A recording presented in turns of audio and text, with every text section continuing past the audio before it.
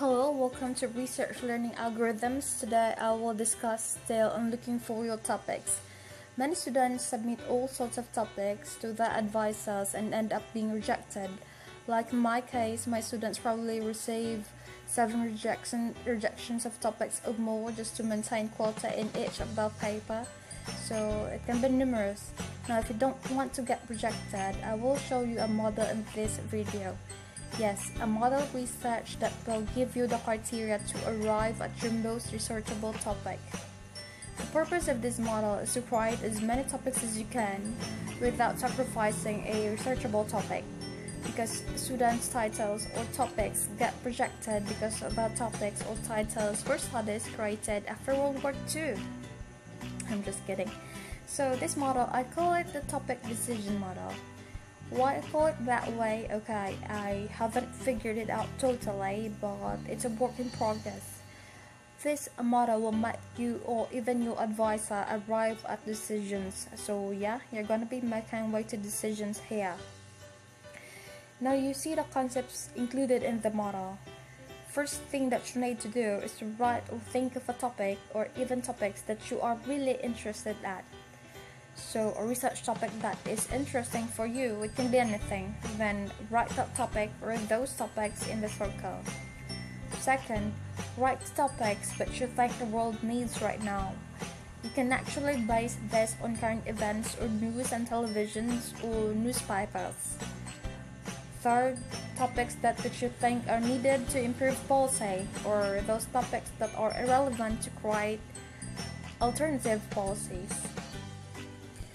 Fourth is to find a gap in the literature.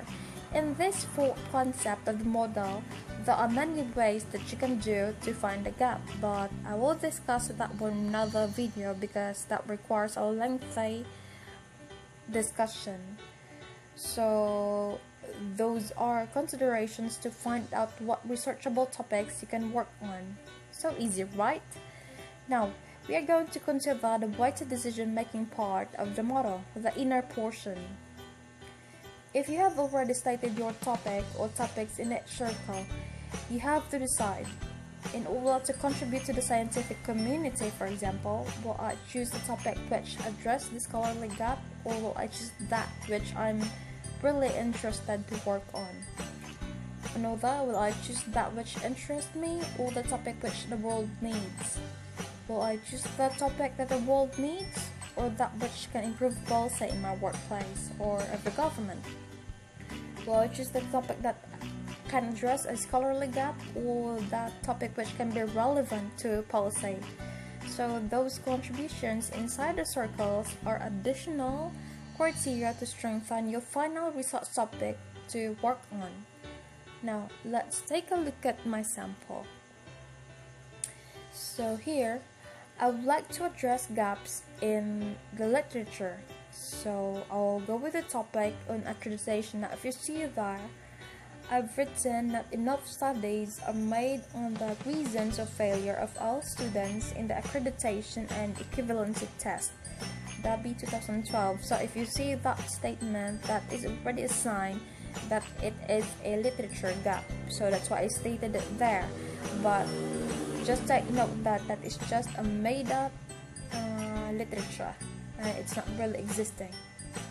Okay, so that's my literature gap. Now let's go to the topic that really interests me. I'm really interested in the topic about women empowerment as well.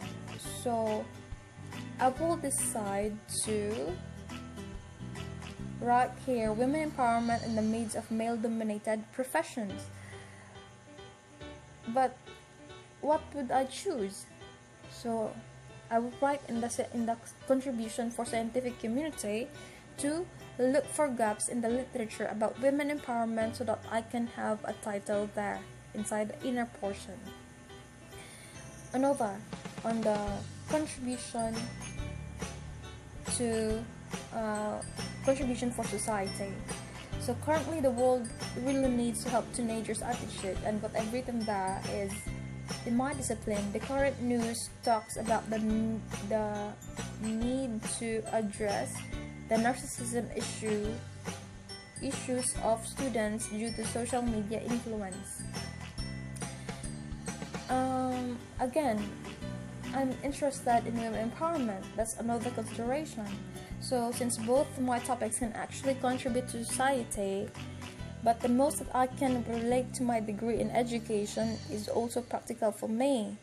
So I would like to study about women because narcissism is on psychology, and so it's not that realistic, so on and so forth, darling. So you just have to make the right decision about that, and there are so many considerations that you will need to do in order to come up with the researchable topic. So you just have to fill that one in, the inner portion. So there are 4 inner portions, and you can write there your statements for your topics. So from 4 topics, you can make 8 topics or even more when you use this model. So suppose I already finished all of those circles and then the inner portions. I have to choose which is the most realistic, time-bounded, and achievable for me, and other considerations such as that based on the 4 different contributions. I will make the final decision out of those researchable topics. So again, you should be able to arrive at the final topic that have all of those set criteria.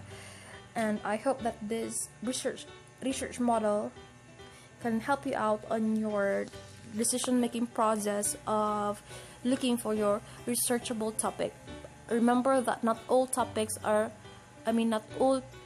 problems are researchable, so make sure to evaluate your topics based on the model.